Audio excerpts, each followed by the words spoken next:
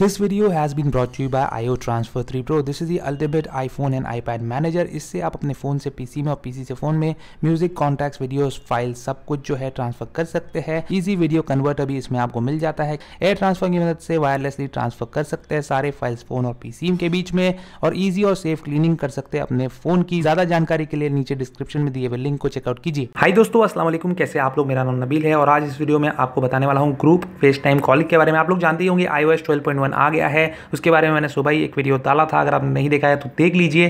Face time जो application है जो आपके आईफोन के अंदर होता है, जिससे आप वीडियो और ऑडियो कॉल्स कर सकते हैं, जो कि ज़्यादा अच्छे क्वालिटी का एप्लीकेशन होता है as compare to WhatsApp video and audio calling. ये बहुत ही हाई रेजोल्यूशन और हाई क्वालिटी का जो है वीडियो और ऑडियो कॉल करता है। तो इसमें आ गया नया फीचर जिसमें आप कर सकते हैं ग्रुप फेस टाइम कॉलिंग, जिसमें एक साथ आप 32 लोगों को एक फेस टाइम वीडियो कॉल के अंदर एक साथ ऐड कर सकते हैं और एक साथ सब लोग आप लोग वीडियो कॉल कर सकते हैं। फेस टाइम के अंदर आपको face time video calling, group calling किस तरह से करना है वो आपको मैं क्विकली बता देता हूं इस छोटे से वीडियो के अंदर।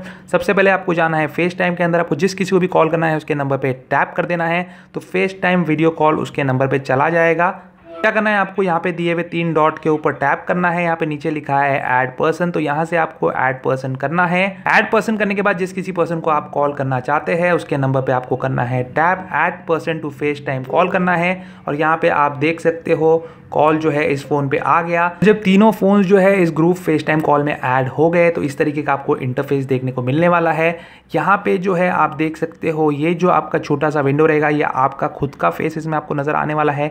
बाकी जो दोनों विंडोज है वो ये दोनों अलग अलग फोन्स के विंडोज है। अगर आप कोई पर्टिकुलर विंडो बड़ा करना चाहते हैं तो इस तरीके से आप टैप करके यहाँ से जो है इसको एक्सपांड कर सकते हैं, और चाहिए तो आप मल्टीपल लोगों को इस तरह से नीचे जाके ऐड पर्सन करके जितने चाहे उतने लोगों को ऐड कर सकते हैं इस कन्वर्सेशन के अंदर। चाहिए तो आप उनको यहाँ से मैसेज भी कर सकते हैं, आप यहाँ से आपका कैमरा ऑफ कर सकते हैं, फ़ोन के कैमरा को फ्लिप कर सकते हैं, स्पीकर ऑन ऑफ कर सकते हैं, म्यूट ऑन ऑफ कर सकते हैं।